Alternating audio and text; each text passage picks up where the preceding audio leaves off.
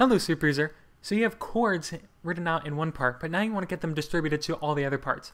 What do? You can either go through and just like enter the chords by hand on each of the respective parts, or you can use this simple trick, but it involves using the JW Staff Polyphony plugin, which I have a link to download in the description. Once you have it installed, all you have to do is highlight the staff that you want to do, come up here to Plugins, find wherever you install it, JW Staff Polyphony, go to Staves, and go to Split. Now here I have chords from Pachelbel's canon just for fun, and so we want one line per staff, but you can do in pairs, which is really good for woodwind or brass writing. You can do it in split pairs, which I use all the time for horn writing, or you can do wide closed pairs, which is also really good for woodwind writing. We want the split direction to go down. Basically what that just tells you is we're starting on the top stave and we want it to propagate downwards. And simplified JSON notes, we don't need to worry about that right now.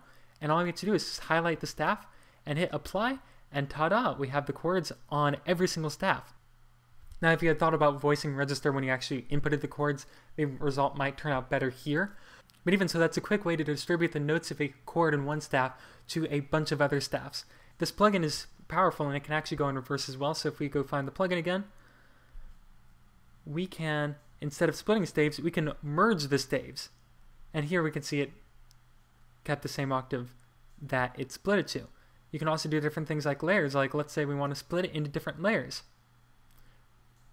Now we have each of the voices in a different layer. We can also merge them into the same layer. So that's it. That's a very quick introduction to the JW Staff Polyphony tool. If you found this video helpful, make sure to like and subscribe. That way you can stay up to date with all the finale tips and tricks. One last thing, I'm looking for ideas for future videos. So if you have something that you want me to explain, or you're trying to figure out, or if you think there's gotta be a faster way to do it in Finale, comment down below, and if I can do it, I will definitely make a video out of it.